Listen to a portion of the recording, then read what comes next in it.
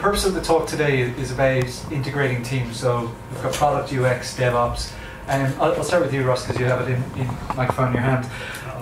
DevOps is at the end of the delivery cycle. I guess it's the releasing part. How close are your teams in terms of interacting with product and UX and understanding from a DevOps perspective all the insights and the research that goes on into the work that you deliver?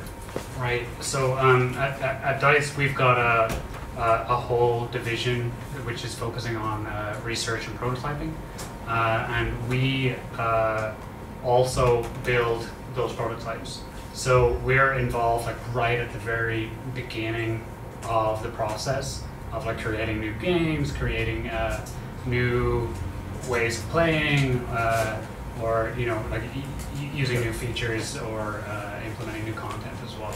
So we interact directly with the content creators and other technology folk who are and the product directors in terms of where does this product wants to go and what sort of new features can we build.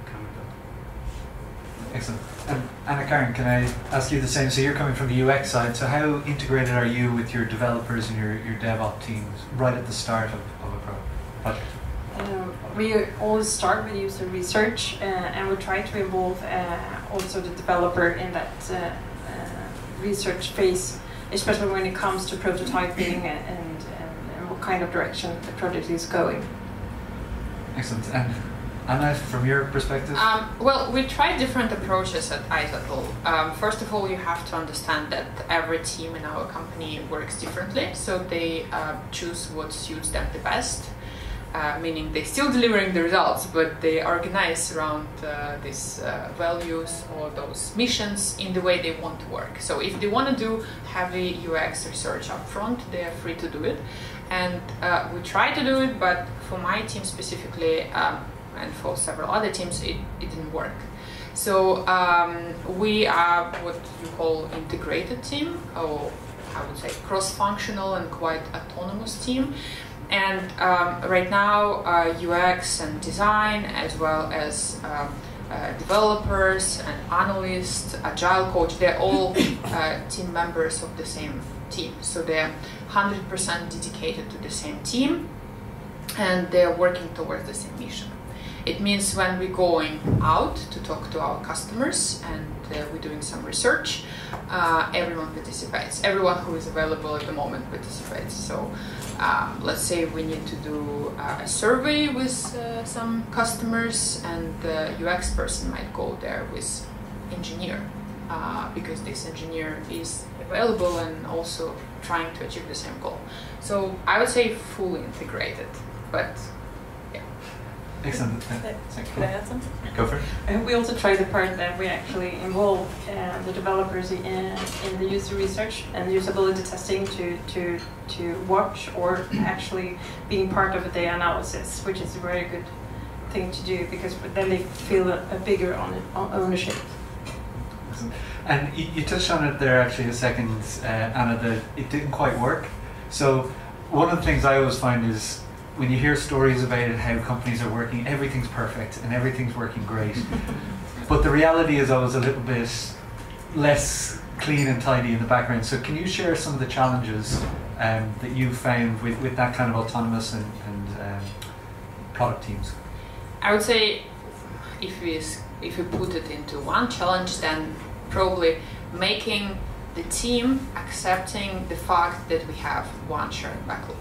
So the team working towards one backlog, which is a representation of our mission. So basically how we're gonna achieve those goals or missions, and making the organization understand that this backlog is like one solid thing, and that the prioritization of this backlog goes by the product manager together with the team. So because that's very like it sounds like an easy thing, but the main challenge here is that eventually everyone in the team starting to like think like, well, my chapter would like to deliver something, you know, for the sake of a platform, or like my peers in the UX group doing this amazing research, I would like to join, you know, like, no, like you might, but that has to be accepted by the entire team, and it has to be aligned with our missions. Because if it's not, then people starting to work on many different things, and you're never going to reach your goals. So as soon as your team members accept the thing that by bringing a small thing or by introducing a new thing to the backlog, I might actually put the entire sprint at risk. If they start thinking this way, like, then they immediately starting to say no to a lot of things which are coming from the side. And it's a big challenge because it's a lot of collaboration and communication, and it's a lot of conflicts as well. Excellent. Thank you. Ross or Anna-Karin? Yeah, I can speak to that. At DICE, we're about 2 years into our organizational transformation to deliver games faster to players. And one of the biggest challenges that my team faces is that when the process that exists doesn't work for us, we just throw it away, and we try and find something that works like specifically for us.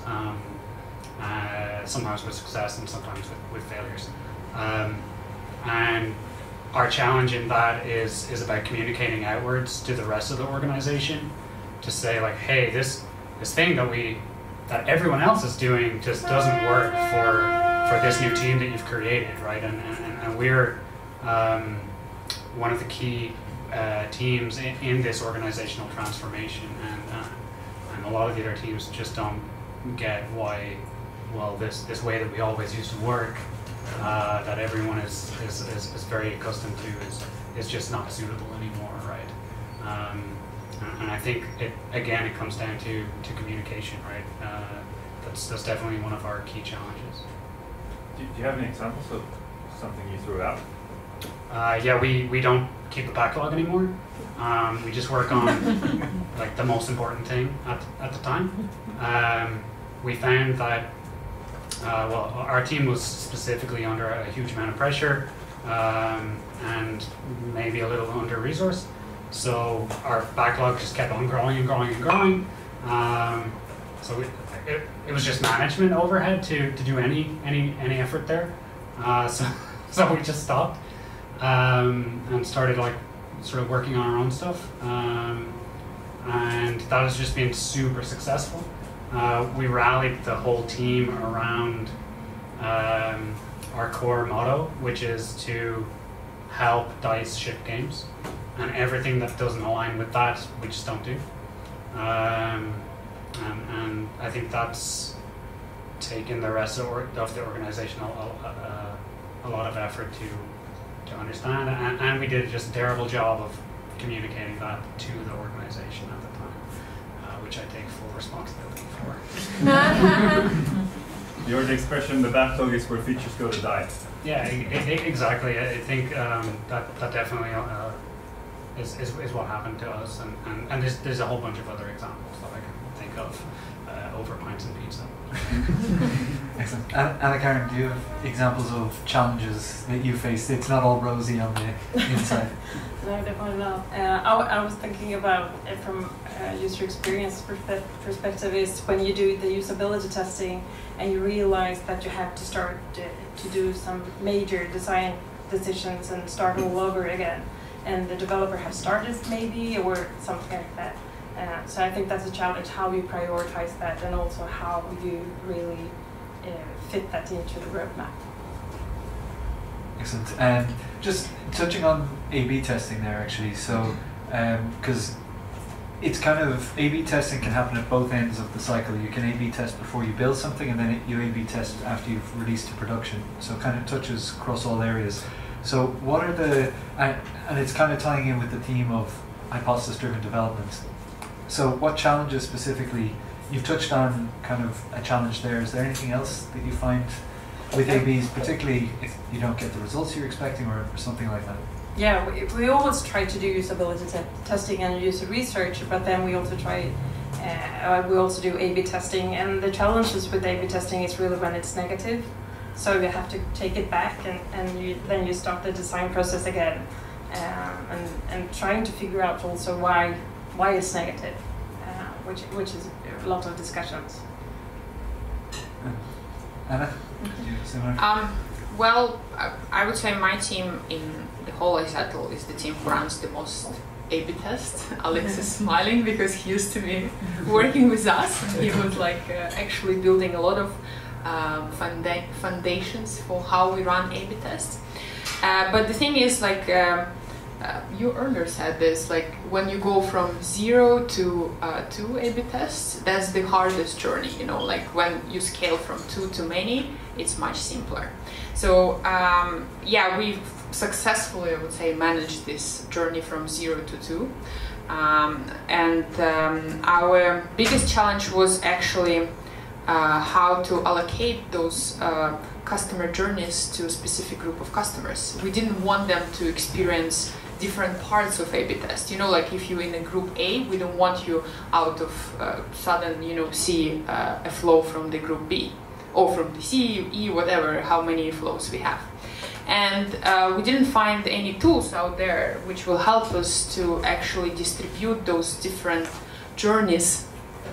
So we needed to invest quite heavily into our own infrastructure, and we built the internal tool, Experimenter we call it, which is like right at the moment of your registration, when you create an account, actually assign a specific journey which follow you through the entire lifetime with IZettle.